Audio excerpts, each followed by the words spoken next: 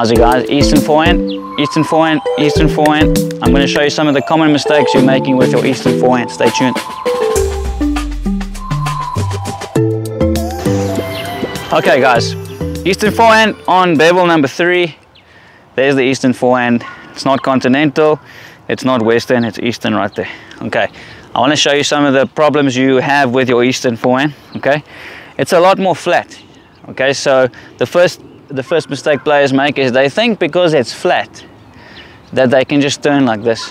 Okay, so if you wanna be updated, if you want to be able to play with modern players with the Eastern grip, like Federer has the Eastern grip, he does sometimes switch to Western, but you'll never see Federer turning straight flat like that. Okay, this is old school right now. So if you use the Eastern forehand, don't be tempted to turn down there, even though it feels right. If you want to go to the next level with your Eastern forehand, you still have to turn up with the elbow. Okay, up with the elbow. Why? Okay, because you're going to get more spin, racket head speed, power, everything. So don't think because you have Eastern grip you turn down. Still turn up, proper turn. Next to you, make space. So it looks like this. There's my Eastern grip, there's the elbow.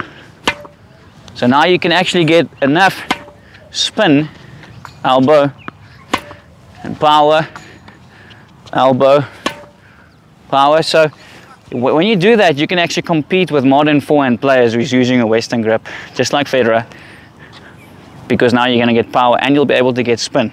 So don't turn flat down. Let's move on. Talk about the turn with the Eastern grip. I have to talk about the follow through as well. Same problem. Players think after the turn they can just go slowly forward. Okay, so we'll look something like this, and they're just basically placing the ball. Okay, what happens though if you need more power? What happens though if you need more spin? You're going to be in trouble. What happens if someone hits the ball high? You're going to be in trouble with that swing. Okay, so with the Eastern grip, make very sure that you're still using your wrist. If you look at Federer on contact point, he's got the lag, he's got that going, and then he's got the contact point, and then from there his strings actually close over the ball. So make sure your wrist is still doing enough work. I'm not saying this way, but make sure your wrist is still doing enough work over the ball and then through. Okay, don't just go easy through. So what would happen then is it would look like this. You can still get racket head speed, and this is all the while you're using Eastern grip.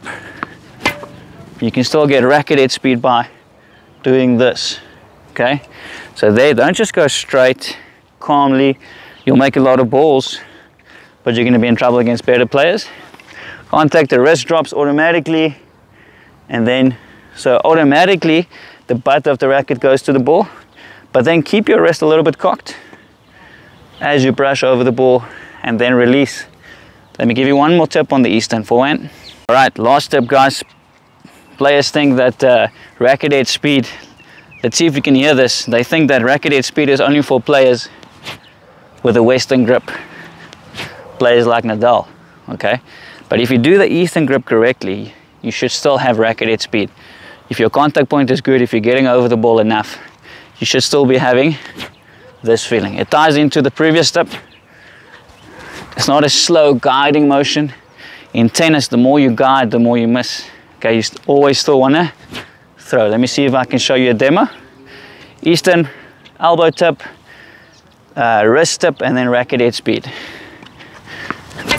So I'm still swinging my racket as quick as I can, even with the Eastern. If you get this right, you can have a very, very effective Eastern forehand. So those are 3 common mistakes that you could be making on your Eastern forehand if you still like to use the Eastern forehand grip. Eastern forehand grip still works. Many pros do use it, but they're using it with modern technique. Okay, you don't like the Eastern grip, you want to use the Western grip, but you don't know how to hit a Western forehand. Watch this video on the screen right now, I'll show you.